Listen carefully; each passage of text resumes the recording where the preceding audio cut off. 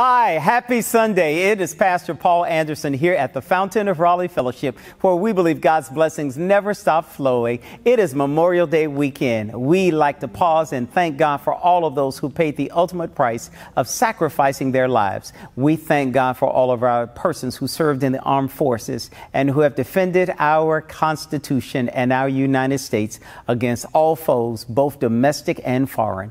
We thank God for blessing their families, and may He continue to smile upon them and give them His great mercy and His goodness.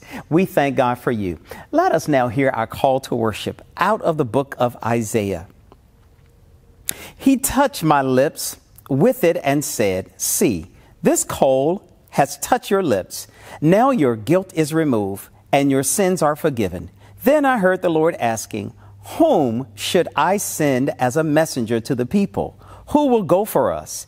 I said, "Here am I, send me." May we bow our heads in prayer. Father, we come to say thank you for blessing us to be in your house one more time. We invite the mighty, powerful presence of your Holy Spirit to be great in our midst. May all that we say and do bring you all the glory, the honor, and the praise. And so, Lord, we surrender our all to you on this day. Have your way in this service of worship. It's in Jesus' name we pray.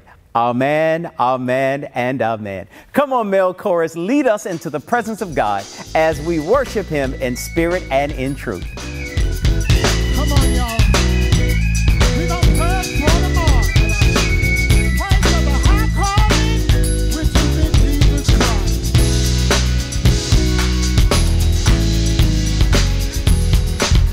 Count down myself to apprehended when I think of all the things I've done. Thank you, Lord.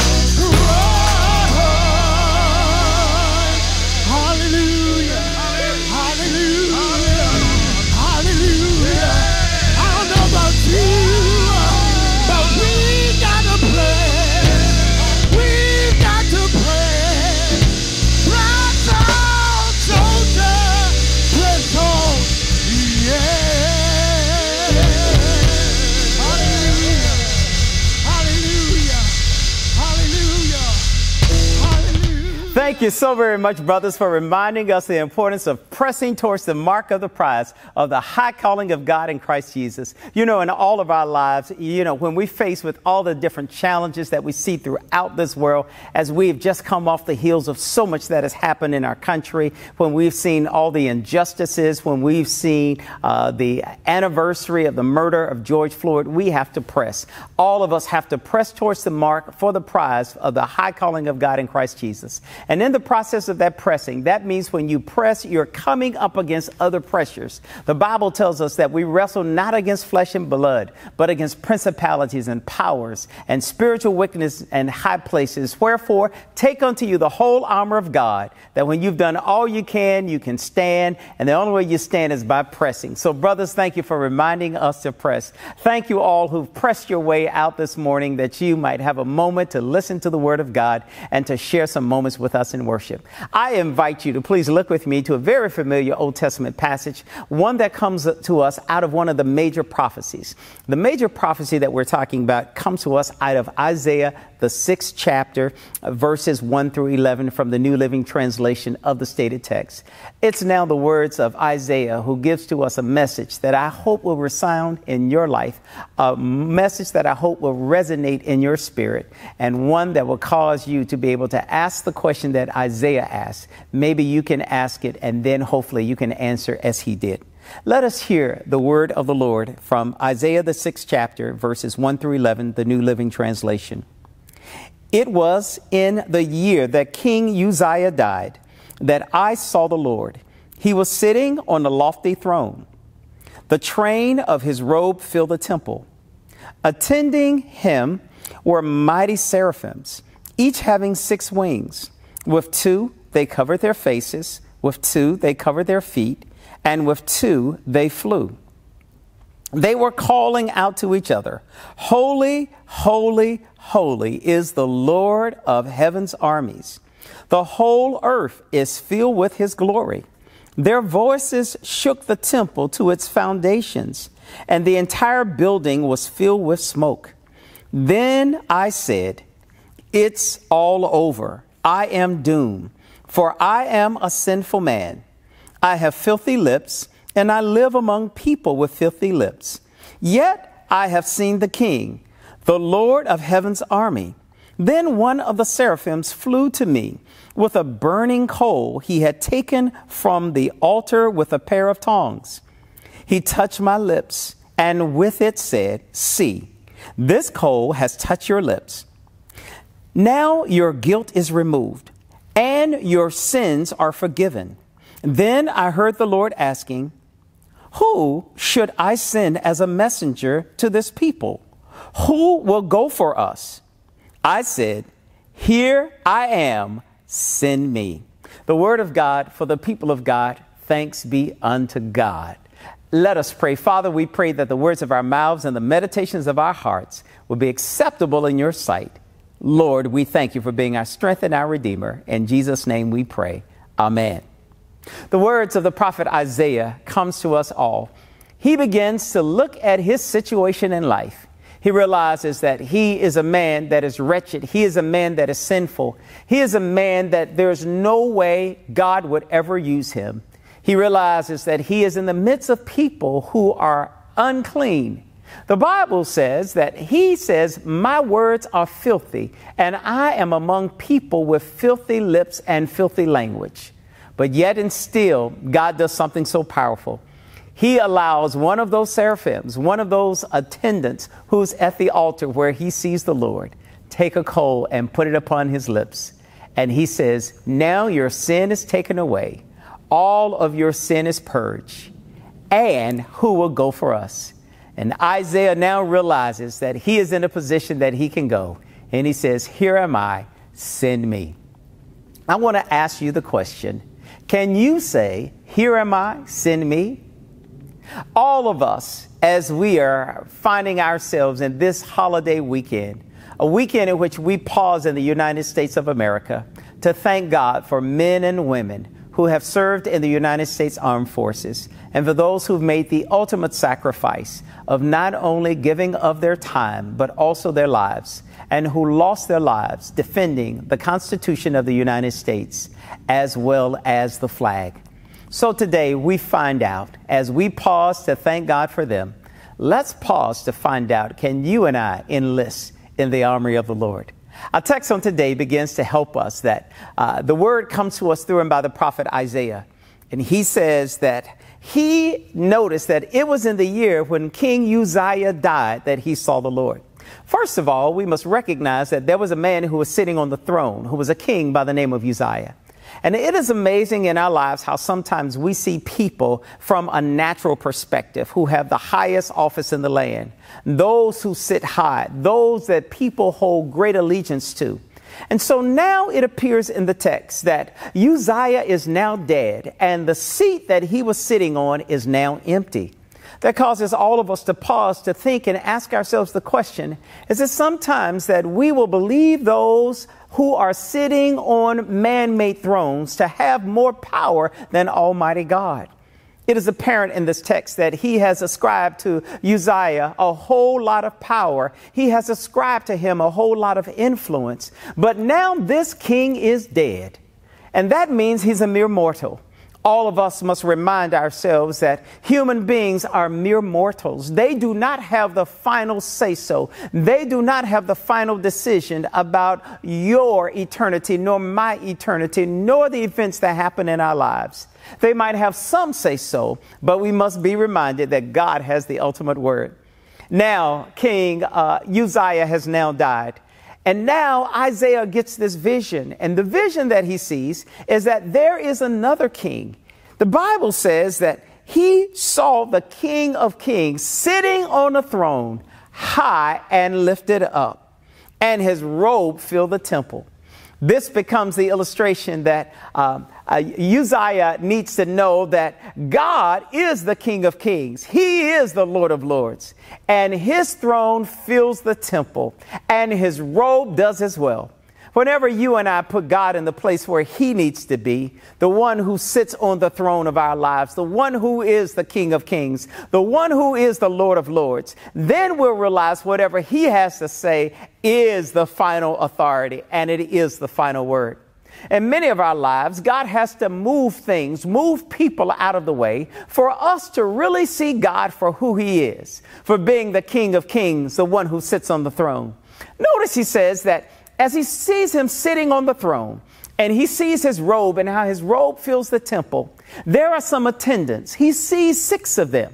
And with 2 wings, they cover their face. With 2 wings, they covered their feet. And with 2 wings, they did fly.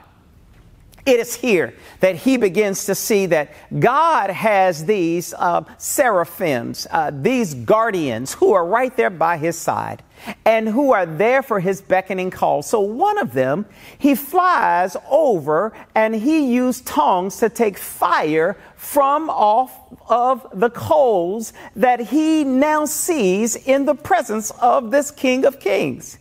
He takes the coals and he picks it up with the thongs and he places it on Isaiah's tongues. And as he places it on his tongue, he tells him, now all of your sins have been removed. Ah, what a powerful thing. It is through and by these quote unquote fire, these coals that we see, they do the purification. All of us know and can be reminded that last Sunday was the Sunday that we call Pentecost Sunday. We know on Pentecost Sunday, it was where we saw the Spirit descending as a dove, and we see it as flames of fire on all of these disciples. Now we see the fire of God, and it is no accident that this text is one that talks about how God's Spirit takes away, burns away the sin in all of our lives. He takes away the tongues from off the altar and he puts it on the tongue of Isaiah. And he says, all of your sin have been removed. Now you have nothing to do. But Isaiah, before this happened, he says, Lord, you cannot use me.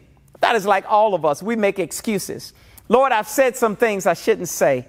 I've been some places I shouldn't have gone. I've been around some people I should not have been around. And he begins to make excuses, and God lets him know, I hear your excuses. And he says, but God, I've been around people who have filthy lips as well. They haven't said the right things about you nor about people. Then he gives him the remedy. He says that one of these seraphims is going to touch your tongue and all of your iniquity will be taken away. It's amazing what God's Spirit does. When he comes and he lights upon us, he takes away all the sin that was in our lives, and he removes all of the iniquity and all of the bad things that have come from our mouths. You know, I do believe that when we have the power of the Holy Spirit in our lives, he will take away those things from us that we shouldn't say. He will allow his fire, his presence to burn on us that we can't help but do the right thing. So now we find out that his quote unquote excuse has now been removed. And now, since his excuse has been removed, Isaiah begins to give us a powerful word. The word that comes to Isaiah is that the Lord tells him, now you know what I can do. And Isaiah says, I have now seen the King of Kings, and I know your power. I know what you can do. You have removed everything from me. I know that you are the Lord of heaven's armies. And God, I know if I'm in your army and if you are the one who wants me to fight, everything will be all right. How many men and women through and by the move of God said they wanted to defend our Constitution, wanted to defend our country. But I'm so happy that God used them to defend our country. But God has a higher calling on all of our lives, not just to defend the United States of America, not just to defend our Constitution, not just to defend our flag, but to defend what God has said. And notice he tells him, your defense is to allow your tongue to be used in my service. It's amazing that many of us forget, and we need to remind ourselves that our tongue can be the most powerful tool that God has given to us. It is taught in many law enforcement agencies how all of us need to learn how to calm things down, how we need to learn how to diffuse what could be a confrontation, how we need to learn to de-escalate. That's the power of the tongue. We can use it to de-escalate. Notice how God de-escalates Isaiah. He lets him see that with my Holy Spirit, oh, I can bring this thing where it needs to be. God wants all of us to use our tongues for his glory.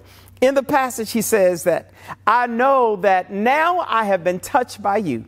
And whenever we've been touched by God, God says, now since you've been touched, I want you to be in touch with my word. I want you to be in touch with my purpose. I want you to be in touch with my mission. Now, Isaiah realizes that his sin has now been taken away. There's no more excuses. And so the Lord says, who will go and whom shall we send?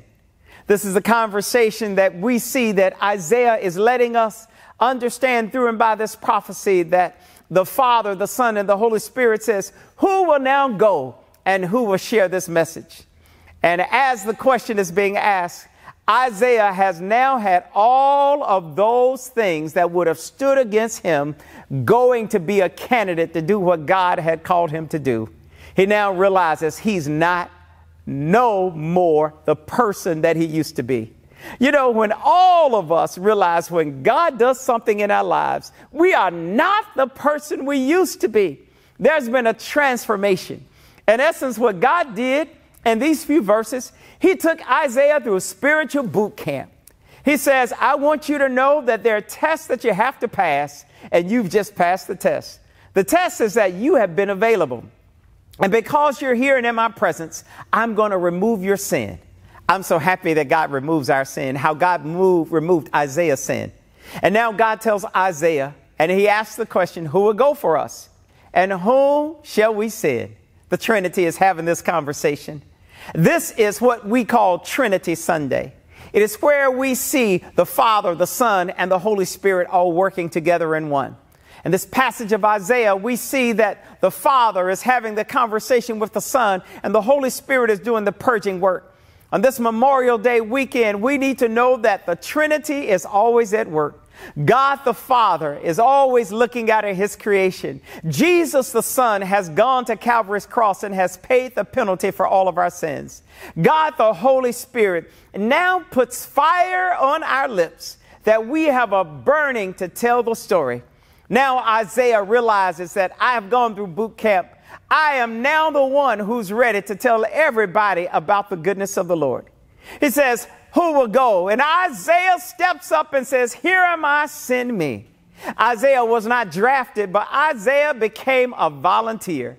He became enlisted in the service of Almighty God. He said, Lord, I will enlist. I want you to use me to tell everybody about who you are, how you are a heavenly Father who sits high and who looks low, how you are the Son who went to Calvary's cross, born of the Virgin Mary, suffered unto Pontius Pilate, was crucified, buried, descended to the lower parts of the earth, took the keys of death, hell, and the grave from Satan, and now has all power in his hand. And now you have given me the power of the Holy Ghost on my tongue. And with that happening, God, I got to tell somebody about your goodness. Thank you, Mel Chorus, for reminding us how good God is and what God wants to do in all of our lives. I want to share with you, my brothers and sisters, the Lord is looking for all of us who will be willing to enlist to say, here am I, send me. I hope you today can say, here am I, send me, Lord. Send me, because wherever you send me, I'll go. The Lord needs us to go out and to share in the highways and the hedges about the good news of our Lord and Savior, Jesus Christ, and how God is a heavenly Father who loves us so much so that when Jesus left, he said, I won't leave you alone, but I'll give you the promise of my Spirit. On this Trinity Sunday, this Sunday during this holiday weekend, this weekend where you and I now have a few moments to tell God, God, here am I, send me.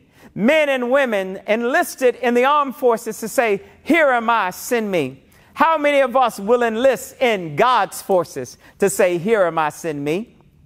God, use me to go out and to share the good news of the gospel. Help me to feed those who are hungry. Help me to clothe those who are naked. Help me to minister to the widows. Help me to minister to the widowers. Help me to reach out to the orphans. Help me to share the good news of how God has bread for every table. Help me, God, to be infused with your power that I can tell everybody how good you have been. Today, my brothers and sisters, let all of us have the power of the Holy Spirit on our tongues, that with a burning desire on the inside, we can tell everybody about the goodness of the Lord. In Isaiah's day, we find out that there was a king by the name of Uzziah who was sitting on a throne. And because everybody put their focus on this king that was earthly, they could not see the King of Kings. We need to remind ourselves, it doesn't matter who is sitting in leadership and earthly positions, no matter who sits at the head of any country, whenever we see who is the real King of Kings, and that is God Almighty, we'll realize that one day all of them will pass away. There is no earthly king, there is no earthly president that has been serving from the beginning of time to now, because they've all passed away. The Bible tells me all of these things shall pass away, but there's one thing that would never shall pass away. That is God the Father, God the Son, God the Holy Spirit, and the power of his word. So today, I want to encourage you.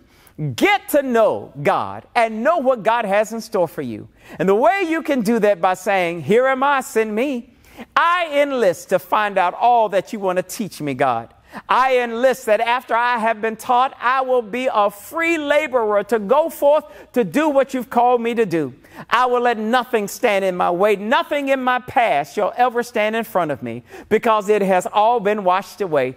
Thank you for forgiveness of sins. And thank you for allowing me to be one who will say, here am I, send me. I'm so happy that I made that declaration when I was just a teenager. I said, Lord, here am I, send me. And I'm so happy today that nearly 40 years later, I'm still able to say, Lord, here am I, send me. I hope all of us can say, here am I, send me. I'll go wherever you have me to go. Isaiah had a mission. Isaiah had a vision. Isaiah had a purpose. God has a mission. God has a purpose. God has a vision for all of us. Let's go where he sends us. And wherever we go, let's tell them about the King of Kings, the Lord of Lords, and the power of God's Spirit. Today, if you don't know Christ as your Lord and Savior, all you have to do is say, Father, forgive me. Come into my life. Save me. I want to be your child. I want you to be my Savior. And then after you have done that, ask the power of the Holy Spirit to do a great work in you, that you may uncover and discover the spiritual gifts that God has in store for you. And if you would love for us as the Fountain of Raleigh to help you as you move forward, all you have to do is email us at join@thefountainofraleigh.org. We'll be happy to walk with you as you walk this pilgrim race, to know that God will do great and marvelous things with your life. Today, if you desire prayer, we want to pray with you and pray for you. All you have to do is offer your prayer request to us at prayer@thefountainofraleigh.org, and we will be so happy to pray with you and to pray for you and put your name on our intercessory list as well as your situation. Let us bow our heads in a word of prayer. Father, we come to say thank you for letting us know that our sins have been taken away. Thank you for the power of what Jesus did for us at Calvary. Thank you for your Holy Spirit's work in our lives. Thank you for being the triune God, Father, Son, and Holy Spirit who works in our lives. We commit to you and we cast all of our cares to you because we know you care for us. And God, we ask that you would do the work in us so that we can respond by saying, here am I, send me. So Father, send us where you would have us to go. Now unto him, the great shepherd who gave his life for the sheep. May the Lord bless and preserve and keep you from the rising of the sun to the going down of the same. May he bless you and your leisure, your labor, your joy, and your sorrow, and give you hope for today as well as for tomorrow. In Jesus' name we pray. Amen, amen, and amen. God bless you. Heaven smile upon you. We'll look forward to seeing you the next time. If you meet a veteran, tell them thank you for your service to God and to country, and God bless their families. We'll see you on tomorrow. To sow a seed to the Fountain of Raleigh Fellowship, visit our newly redesigned website, thefountainofraleigh.org, and select Sow a Seed from the homepage. Also, giving has been made easier with the new Fountain of Raleigh app, available now in the Apple App Store and Google Play Store. Download today, select Giving from the main menu, and then follow the directions to complete your giving through Subsplash. Thank you so very much for all of your gifts and donations that you've given to the Fountain of Raleigh Fellowship. We thank you for what you've done in the past, what you're currently doing, and what you will do in the future. Your gifts and donations helps us to spread the gospel of Jesus Christ, not only locally, but throughout the world. Thank you again for your gifts, and may God continue to richly bless you. It is here at the Fountain that we believe that we are exceedingly and abundantly blessed, and may you receive those blessings that God has in store for you.